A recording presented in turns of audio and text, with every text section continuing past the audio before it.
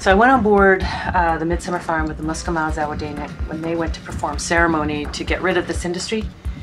I had 10 minutes to stick my camera under the water and look at these fish. And this is what I saw.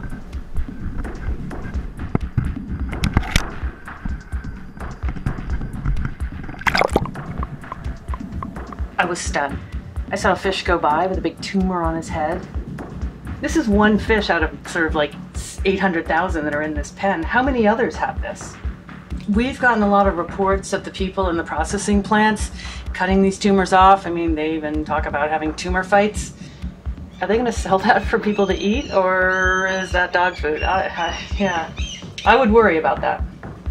I was surprised at the number of fish that were behaving sickly. They were so sluggish. They were lying against the camera, lying against the side of the net.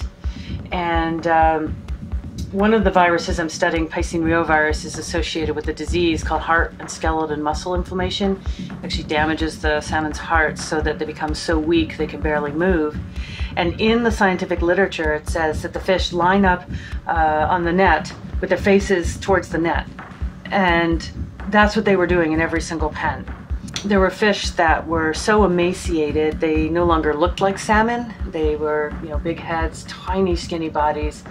Again, this is one of the symptoms of heart and skeletal muscle inflammation, very contagious disease.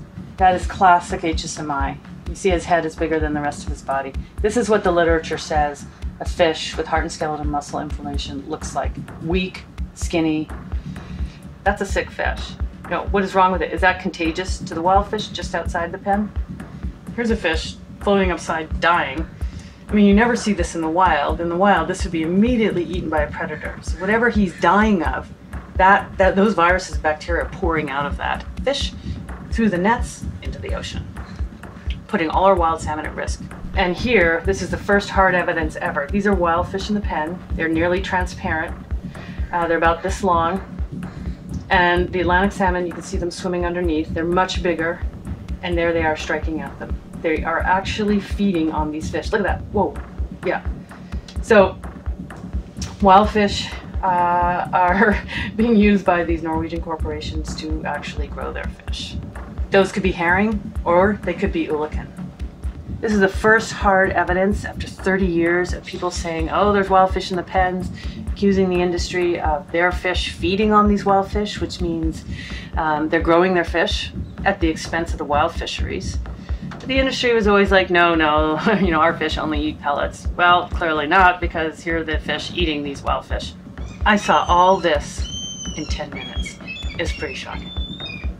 Imagine what is going on the rest of this coast. There are a lot of sick fish. There's a lot of disease floating out of these pens, and there's a lot of wild fish that are clearly being eaten to the benefit of foreign shareholders, while our own fishermen are being boarded by DFO for having a couple of extra wild fish on board. I'm not saying that's a good thing that they have bycatch on their boat, but what about this? DFO is completely, willfully blind to this industry. And to me, that really just smacks of corruption and fraud. Why isn't DFO checking this industry? Why are they allowed to eat wild fish? This is illegal bycatch. It's unregulated. Nobody's there counting these fish. Nobody saw what I saw. And I have no reason to believe this is not happening in every pen along this coast. What we're looking at here is herring that are actually feeding on the feed that's coming out of the pens. So the farmers spray pellets into the pens, and some of it is crumbled in dust, and it's flowing out of the pen. And you can see how the herring suddenly go in towards the net. They're eating that stuff. This, to me, from a biological point of view, is one of the most dangerous things I've seen on this whole trip, because these fish are eating, first of all, unnatural food. I gotta wonder if their flesh is pink, because the farm salmon pellets have a colorant in them. So when they medicate their feed to get rid of sea lice, and they put the drugs in there, or whatever other drugs are in there, antibiotics, so that means those herring are eating it. So what if those herring do grow up and somebody's eating them? That means the seals are eating them, the birds are eating them. They're being bathed in viruses that are coming out of this farm, and sea lice and bacteria. But, this is a place where the herring have been crashed and depressed for 30 years. Nobody's fishing them. The fish are still here, the beaches are still here, but they're unable to rebuild their numbers. And when I see a dynamic like this, this is very serious. Yeah, very serious. This industry's way out of line. And I think that people will be shocked at what will happen when this industry gets out of the water. I think there'll be a rebound in wild salmon and herring. It will stun people.